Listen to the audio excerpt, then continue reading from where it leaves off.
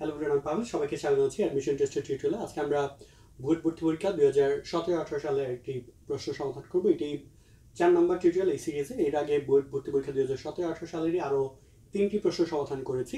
3টি ভিডিও ছিল, সেগুলো আপনারা আগে দেখে আসতে পারেন।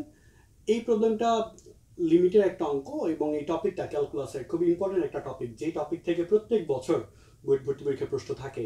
অন্তত 2টা থেকে 3টা প্রশ্ন অবশ্যই থাকে। তো এটা হচ্ছে ডিফারেন্সিয়েশন পার্টের মধ্যে পড়ে। এখানে একটা সমস্যা লিমিটের। আমার এই লিমিট নিয়ে আলাদা একটা সিরিজ আছে ক্যালকুলাসে 9.1, সেটা দেখে আসলে এই অঙ্কগুলো খুব সহজে সমাধান করতে পারবেন। তো এই প্রবলেমটা লিমিটের অঙ্কগুলো এক্সটেন্স টু 0 থাকলে এগুলো সমাধান করার খুব চমৎকার একটা ওয়ে বা খুব ইজি একটা ওয়ে বলতে পারেন এল হপিটাল ল। বেশিরভাগ মানুষ এটাকে এল হসপিটাল বলে, যদিও এটা হচ্ছে এল হপিটাল ল। তো এল হপিটাল লটা নিয়মটা হচ্ছে, যদি ভ্যালু বসালে উপরে নিচে 0/0 ফর্মেট চলে আসে, তখন আমরা এটাকে উপরে এবং নিচে ডিফারেন্সিয়েশন করতে পারবো, অন্তরীকরণ করতে পারবো ওই চলকটার সাপেক্ষে, এক্স এর সাপেক্ষে। সো আমরা এটাকে লিখতে পারবো is equal to limit x tends to 0 E to the power x square.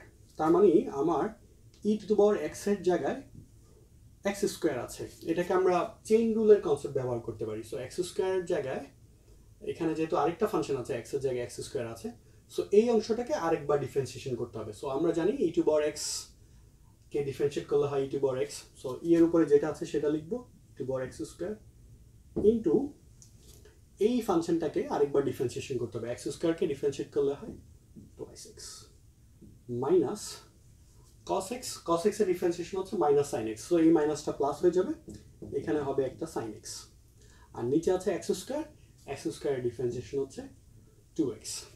এখন আমরা যেটা লিখতে পারি লিমিট এক্স টেন্ডস টু 0, এই পার্টটাকে আলাদা করতে পারি। আমরা লিখতে পারি 2x দিয়ে যদি উপরেরটাকে ভাগ করি, এই অংশটাকে, প্রথম পার্টটাকে, তাহলে আমি বলতে পারি যে ই two power x square into 2x divided by 2x, plus আলাদা করে লিখছি, এটাকে লিখতে পারি sine x divided by twice x. So এই পার্টে যেটা হবে লিমিট এক্স টেন্ডস টু 0, এখানে থাকবে হচ্ছে টোয়াইস এক্স কাটা, সো ই টু পাওয়ার এক্স স্কোয়ার থাকছে, প্লাস 2টাকে আমি সামনে হাফ আকারে লিখতে পারি, sine x by x format চলে আসলো। এখন যেটা হবে, এই এক্স টেন্ডস টু 0 হলে এখানে যদি আমরা 0 বসাই, তাহলে পাচ্ছি আমি ই টু পাওয়ার 0, যেটার মান হয়ে যাবে 1, প্লাস হাফ ইন্টু এই সাইন এক্স বাই এক্স এর মান হয়ে যাবে 1, তাহলে আসছে 1 প্লাস হাফ। এটা কেন 1 হয়? কারণ আমরা একটা ফর্মুলা জানি যে লিমিট এক্স টেন্ডস টু 0 হলে সাইন এক্স বাই এক্স সমান সমান 1। সো এটার ভ্যালু হয়ে গেল 1, তাহলে সামনে হাফ আছে, এই জন্য হাফ।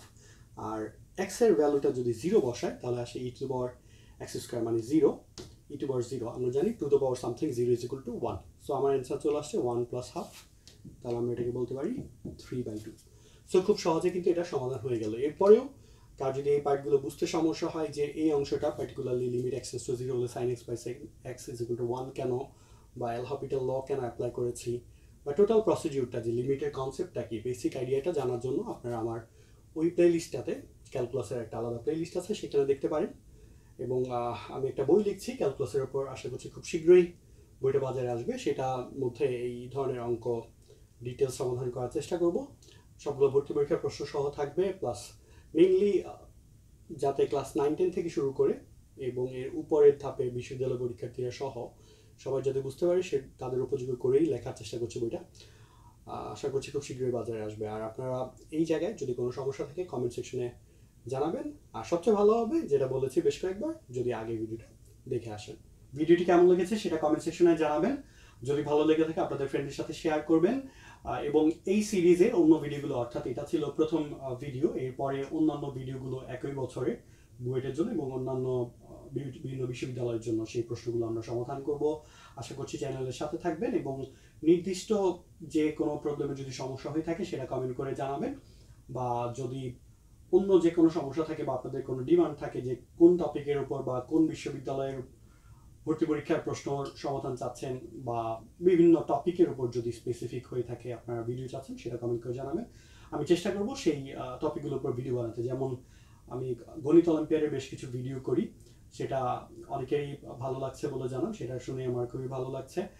আশা করছি এই ভিডিওগুলো বানানোর উদ্দেশ্য হচ্ছে যাতে আপনাদের ভালো লাগে, আপনাদের উপকার হয়। যদি উপকার হয় অবশ্যই বাকিদের সাথে জানাবেন এবং আমার চ্যানেলের সাথে থাকবেন, আপনার ফ্রেন্ডদেরকে জানাবেন। সবাই ভালো থাকবেন। আসসালামু আলাইকুম।